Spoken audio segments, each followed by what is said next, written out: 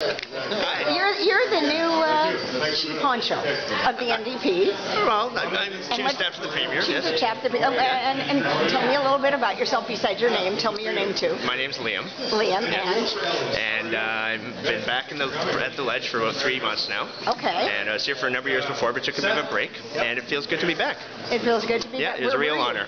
I was working the labor movement for a while. I was also working market research. So that was your background. That was the labor movement. Yeah.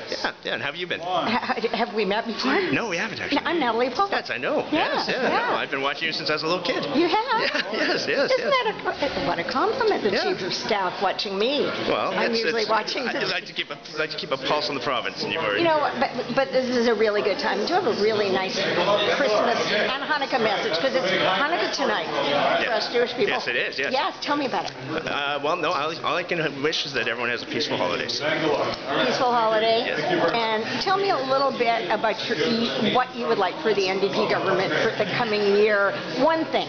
One thing? One thing. I said we just focus on what matters to Manitobans. Okay. Well, listen, thank you very much, and Merry Christmas. Thank you, Natalie.